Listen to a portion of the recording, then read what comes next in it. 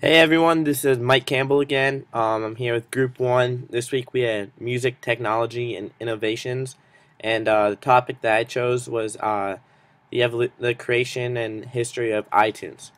So let's get started. In the early 2000s, the world of music was on the brink of a revolution with digital music. Digital music was a way for people to be able to listen to music without having to play it on a record player, boombox, jukebox, or CD player. It would make things a lot more efficient and was a way for people to be able to have tons of music without all the unnecessary accessories. Originally getting the idea from the rise and fall of Napster, which was a online way of being able to download music for free, but Metallica got upset when they found out one of their songs they hadn't released yet was on Napster, and they got sued for a lot of money.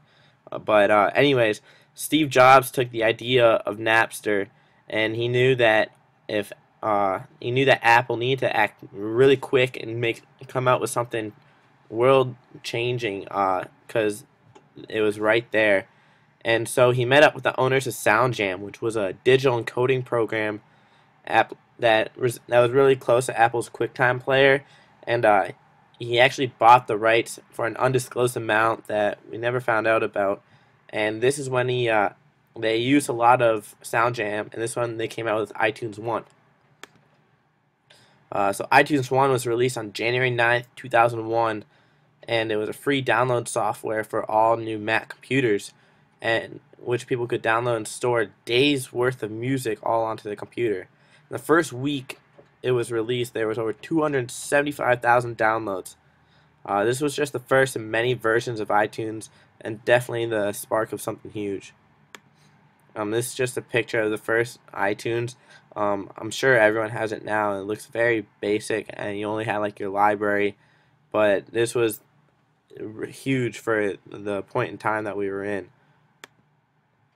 So iTunes 2 came out, and after a few months and over 1 million downloads, it was clear that iTunes was going to be just as successful as everyone anticipated.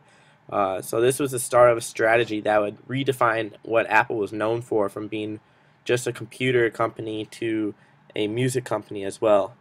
Um, iTunes 2 was released when it was upgraded and improved for one reason: the creation of the iPod, which was a digital MP3 player that could store and download days worth of music into a pocket-sized device. This is what the original iPod looked like. And along with going hand in hand with the iPod, iTunes 2 improved the three most requested features that were lacking from iTunes 1. MP3 CD burning, so you could put a blank CD in from your and you could burn everything from your iTunes onto the CD. A 10-band equalizer, and crossfading. Crossfading was just the amount of time in between songs. On iTunes 1, it used to take many seconds until the beginning of the next song. iTunes 2 improved it so that it would just go to the next song immediately. This started a whole new generation, um, and there's been multiple releases of iTunes since iTunes 1. I believe we're on to iTunes 11 now. Um, and now we have the iTunes Store, which allows you to go and buy songs, albums, music videos, TV shows, movies, podcasts, anything really. And it's been revolutionary in the fact that it's just changed the way that people obtain and access music. You no longer have to go to the record store and buy a CD just to listen to the one song. You can now go online and buy that one song. It has changed the whole way of obtaining music, and is something that's not going to slow down anytime soon. And so here's my biography. Sorry it's a little bit long today, but I hope you guys enjoyed this.